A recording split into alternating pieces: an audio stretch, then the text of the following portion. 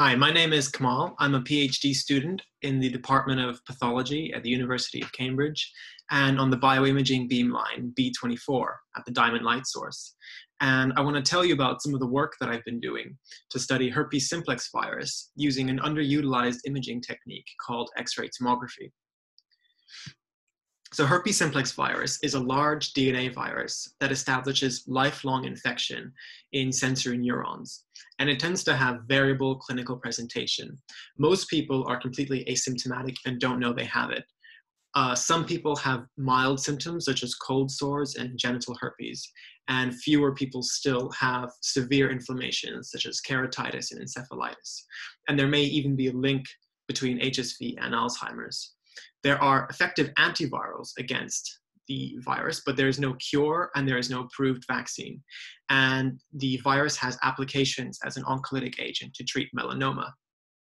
But the work that we do is mostly basic research, and my main focus is on understanding the assembly of the virus. So being a large DNA virus, it's actually quite complex and is composed of 3 different layers. First, it has a capsid, which it uses to encase the genome. And then in addition to this, it has an amorphous layer of protein called the tegument, which serves various functions. And then it has an envelope, finally, which is studded with glycoproteins, some of which are involved in cell-to-cell spread, others are involved in immune evasion and other processes. And the assembly pathway itself is also quite complex and convoluted. In fact, there are 2 different envelopment stages. There's an envelopment stage in the cytoplasm, and at the beginning, when capsids first assemble in the nucleus, in order to get into the cytoplasm, they need to pass through the nuclear envelope. But they're too large to pass through nuclear port channels, so they need to undergo an initial envelopment event.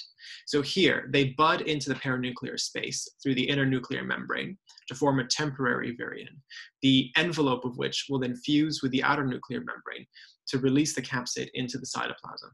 Here, it will acquire the majority of its tegument and then become enveloped a second time. And then the envelope particle will end up within the lumen of a vesicle. That vesicle will then fuse with the cell surface to release the virion. And what I want to show you is that each stage of this assembly pathway can be captured by X-ray tomography. But so why do we use X-ray tomography? Well, there are certain challenges faced when visualizing viruses with conventional imaging techniques like electron microscopy. One is imaging in a 2D plane.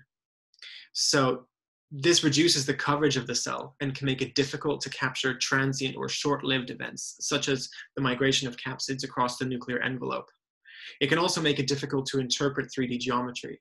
So take this micrograph here, for instance. Here we have a capsid undergoing envelopment, so it's being wrapped by what appears to be a tubular membrane.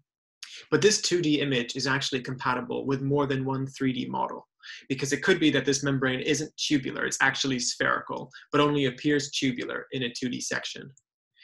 Another issue is that many conventional techniques have heavy sample processing that can introduce morphological artifacts that make the ultrastructure less reliable.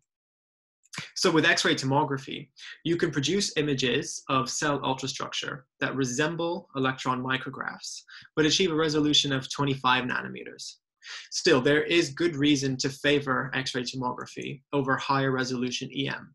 And the reasons for that are that we can prepare the samples by cryopreservation. And what that does is it protects the native ultrastructure, so it's a non-disruptive technique. And we can also image the sample with long wavelength X-rays that are absorbed by ultrastructural features and can generate naturally high contrast. So it's a label-free imaging technique. You don't need to add anything like heavy metal atoms. And you can also image the entire depth of the cell and produce a 3D image. So it can be really useful for studying the geometry of cellular compartments.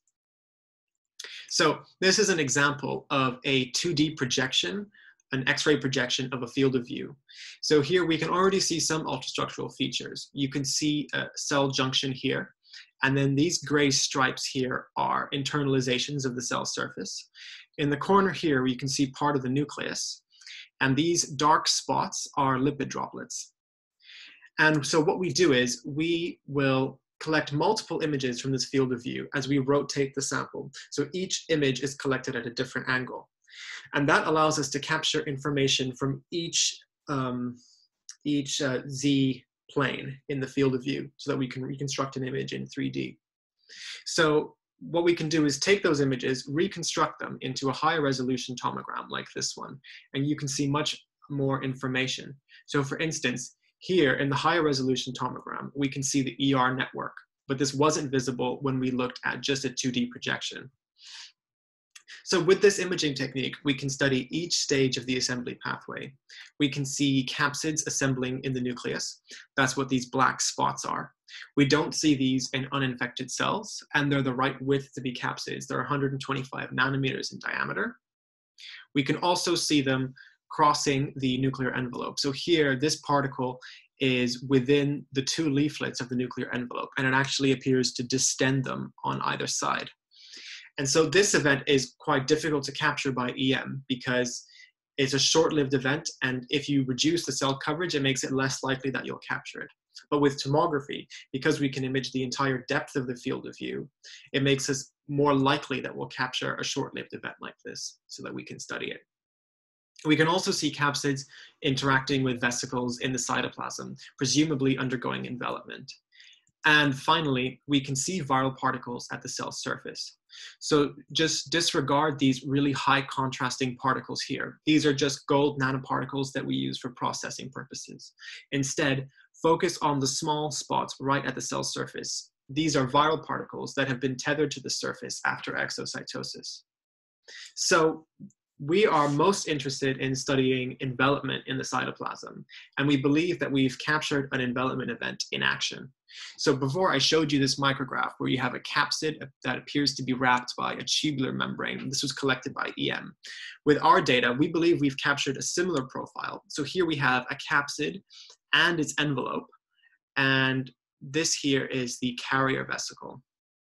And in 3D, it actually appears as though the carrier vesicle is spherical rather than tubular. And so it looks like the mechanism is that the capsid buds into a spherical membrane rather than is wrapped around a tubular one, wrapped by a tubular one. So this is a useful tool to study the mechanism behind envelopment, and that's something that we plan to do moving forward.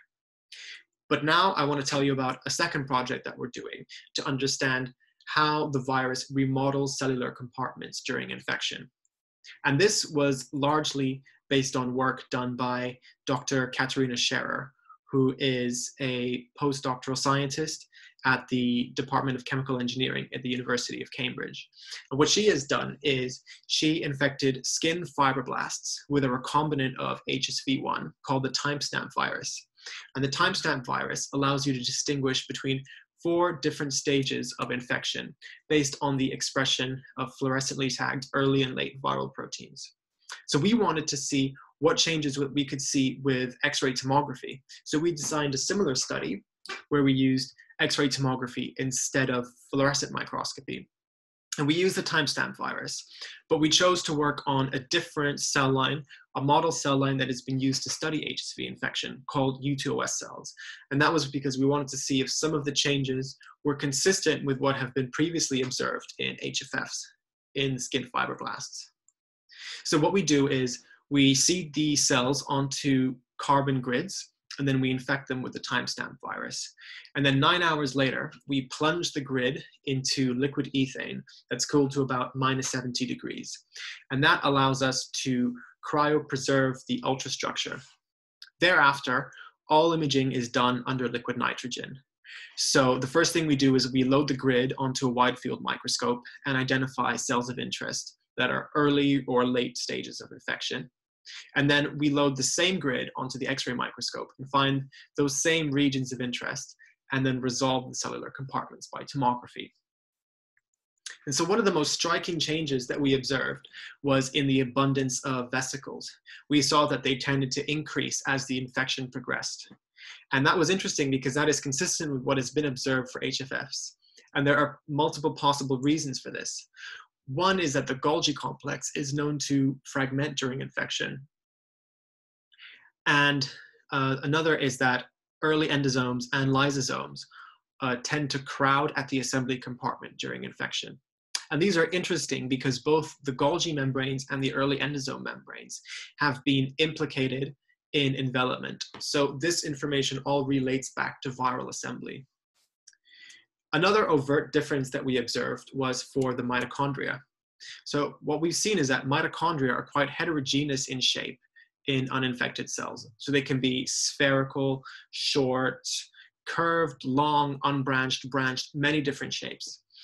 But what has previously been shown in HFFs is that even if they start off quite heterogeneous, they become consistently elongated as the infection progresses.